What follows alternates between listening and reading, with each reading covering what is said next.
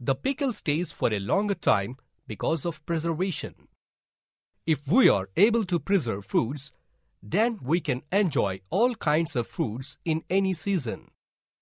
For example, mango juice, mango pulp, mango pickle, and raw mango powder can be available in any seasons if preserved. For preserving certain food items, they are salted and dried.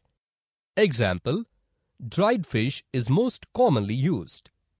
Vegetables and meat are also dried and pickled. While preparing pickles, salt and turmeric powder are used for preservation. In coastal areas, we commonly observe that fish are being smoked for preservation. Fruits are generally preserved in sugar syrup or honey. Jams and fruit juices are good examples of preservation with sugar. To preserve food, there are different types of preservative techniques. But some food items which are available in the market have harmful preservatives.